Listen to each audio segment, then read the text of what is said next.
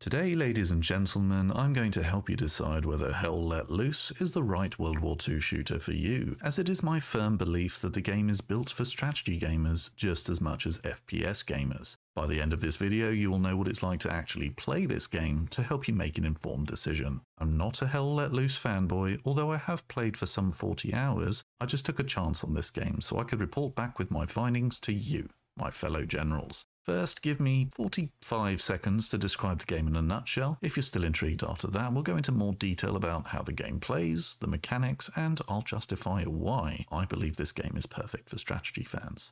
Hell Let Loose is a brutally realistic first-person shooter set in World War II. You can play as the Germans, Americans, and Russians, with the British promised in the future. Currently, it's a 50 versus 50 online multiplayer game with a genuine emphasis on teamwork and far more depth than simply running and shooting until you die. Engineering and the movement of supplies are just two examples of essential and rewarding activities undertaken behind the front line on huge maps, leading to coordination and strategic depth simply not present in most shooters. One shot is often all it takes to bring you down, encouraging cautious gameplay, making use of cover, and basically realistic combined arms warfare. It also means far less emphasis on being able to shoot someone in the head while jumping around like a twat. Patience, teamwork, and knowing when to take a shot are far more effective and deadly tools in Hell Let Loose. The game is uncompromising in that it forces you to join a squad before you play, and the mostly friendly community almost insist on using a mic to communicate with your squad mates, which is easily one of the best, if not slightly intimidating parts of the game. After a successful Kickstarter campaign, the game was in early access for a couple of years before being formally released in July 2021, and has received very positive reviews. To this day, the game has incredibly healthy player numbers, has seen its release on console, and a detailed roadmap has already delivered much free content and promises to deliver even more. If you're still interested, let's take a more detailed look at what you actually do in Hell Let Loose to see if it's right for you today. To explain the big picture, we'll start with the map. It's split into 5 combat areas. Each of those is made up of 3 sectors, and each of those sectors is made up of 4 grid squares, which for reference are 200 meters by 200 meters. Each sector has a capture point, which you will be fighting over. You capture it by having more men than the opposing side within the 4 grid squares around the capture point. The circle is called a hard point. Each man standing in the hard point is worth more than each of the men standing outside of it, so it's preferable to be in the hard point, but not essential. In the warfare game mode, you'll fight over the central point until one team captures it. Once captured, you will have the chance to take the next point to advance even further into enemy territory while still defending the one you've just captured. Then it's tug of war until one team gets pushed right back or the timer runs out, which is 1 hour. The offensive mode is newer, but essentially the same, except the defending team starts by controlling all sectors and it's up to the attacking team to take them. To be honest, your number of kills really doesn't matter. The basic mechanics are straightforward, but how you actually spawn is not. You can respawn as many times as you like, but there are several different ways. First, you can spawn at the very back of the map. You'll want to hop into a troop transport to get to the front, and you'll likely only spawn here at the beginning of the game. Most of the time, you spawn on either a garrison or an outpost, both of which must be created by players and can be destroyed by your opponent. Let's start with garrisons. Any player on your team can spawn at a garrison, and there's a 60-second timer. You won't have to wait the full 60 seconds each time. If you get lucky, there will be a few seconds left until the next wave comes in. They can only be constructed by squad leaders and require a certain level of supplies. We'll talk about both of those in more detail in a minute. They must be placed at least 200 meters apart, and you can construct them behind enemy lines, but it costs more to do so. They also glow red on the map when enemies are near, so they can be tactfully placed as an early warning system.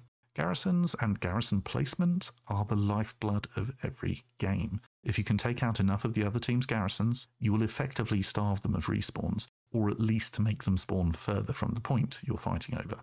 Now let's look at outposts. Again, they can only be placed by squad leaders, but they don't cost any supplies, and can be placed anywhere the squad leader likes. Better yet, their spawn timer is a far more attractive 20 seconds, but here's the thing. Only that squad of 6 can use it. The reality is you will use both garrisons and outposts regularly throughout the match, but the preference would be an outpost due to the shorter timer and free placement. You must be part of a squad to play the game. You cannot play on your own. Most squads are 6-man squads with a squad leader, with the other 5 fulfilling certain roles. For example, each squad can only have 1 machine gunner and 1 anti-tank soldier, but you can have as many riflemen as you like, which is a good basic class to get started with, as you have no particularly special role. There are also tank squads, which are 3-man squads, which, you guessed it, man a tank, a driver, a gunner, and an officer who work together to make the thing work. Then finally, we have recon squads, which have 2 members, a sniper and a spotter. You will often find them behind enemy lines, taking out artillery. Oh yes, there's artillery. Right at the back of the map, you can man a big gun and create pure devastation. But it is a bit of a maths lesson to be able to hit anything, and communication is key. To communicate, you can hold C to talk to your squad, V to talk to those around you, and if you're a squad leader, there's X for a dedicated command chat. Oh yes, there's an overall big boy commander who has their own chat with all the squad leaders to coordinate the entire game. There's a functioning chain of command here, encouraged by the squad leader abilities and the setup of the chat, but ultimately because the players want to follow it. The commander needs to give out instructions, provide supplies, and call in off-map support, such as the devastating and truly fucking awesome bombing run. All of the maps in Hell Let Loose are based on real battles of World War II all across Europe. Real locations to scale using satellite imagery and aerial photography from the archives. Yeah, we have some serious accuracy here. We've got Utah Beach, we've got St. Mary-Église, we have Hurtgen Forest, we have St. Mary-du-Mont, and more. The level of detail in the maps is absolutely stunning, so if World War II accuracy and immersion are your thing, you are simply going to love Hell Let Loose. The weapons, the sound effects, the tanks, the tanks, planes flying overhead, ambient noises, and little town centres with coffee shops showing small signs of what life was like before it was blasted apart. It takes immersion to another level. If you're playing on console, all of this will look beautiful, but on PC it does require a certain amount of oomph. But as long as you're happy to play with medium to low graphics, you can play this on a lower end system, particularly as the game isn't as fast paced as other shooters, so a high frame rate isn't as important as other FPS titles. But boy, is it gorgeous when you can turn the graphics up.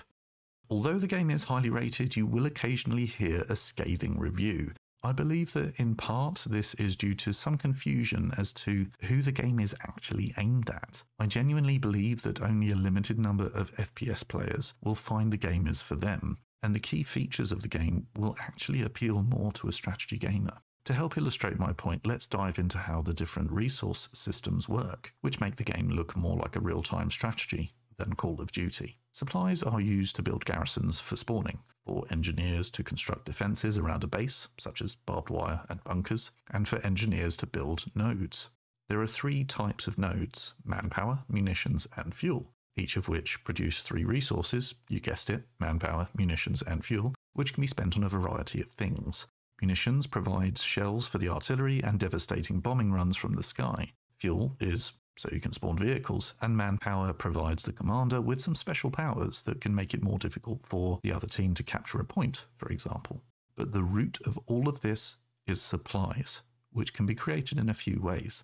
There's a support soldier that can drop a little bit of supply on the ground in a box. The commander can parachute a big crate of supplies in, or someone can drive a supply truck from the edge of the map, drop the supplies off wherever they like, and drive back again to get some more. But you have to spread the supplies out, as all of these structures need a certain level of supply within a certain radius to be able to build. So where you place the supplies is important for construction. Sorry to throw all of that at you, and that isn't even everything, but this is my whole point. It's a lot to take in, much more than your average FPS title, and the learning curve feels more like what you would find in a strategy game. Don't get me wrong, if you want to just be a running and shooting rifleman, you could ignore all of this, but you're missing out on 50% of the game that way. When you hear an FPS player say they tried Hell Let Loose and it was crap, I bet that 9 times out of 10, they weren't used to taking cover and dying from one bullet all the time, didn't like being forced into a squad, talking on the mic, or having to learn all of these confusing mechanics. Not everyone has the patience for it,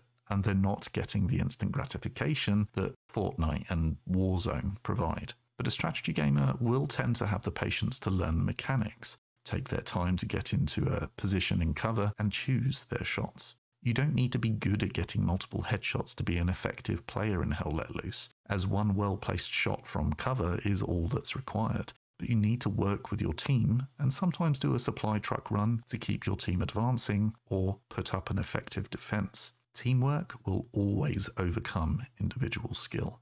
Talking on a mic may be less of a natural fit for you, but once you realize 99% of the players are genuinely lovely people that are happy to teach you the game, I bet it will be difficult to shut you up on the mic after that.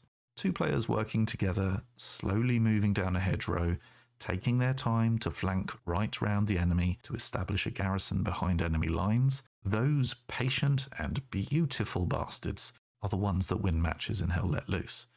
And strategy gamers are the perfect candidates for such game-changing missions.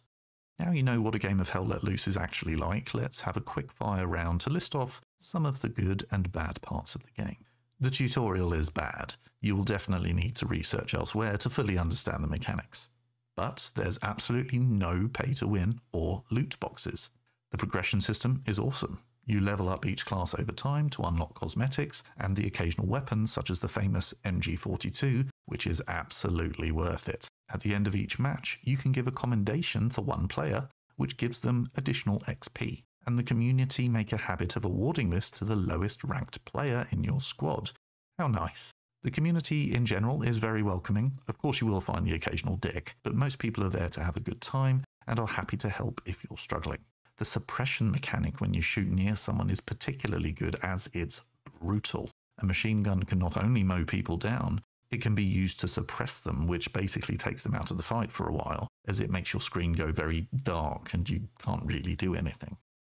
So how much is this game going to cost you at full price and in the sale? Since full release, the full price of the game is $40, £35 or €40. But in the sale, you can expect a 33% discount, bringing the price to $27, £23 or €27. I wouldn't describe the game as cheap, and there are only 2 game modes with no campaign, so you are essentially doing the same thing over and over. But Hell Let Loose games are so big, with so many people and possibilities.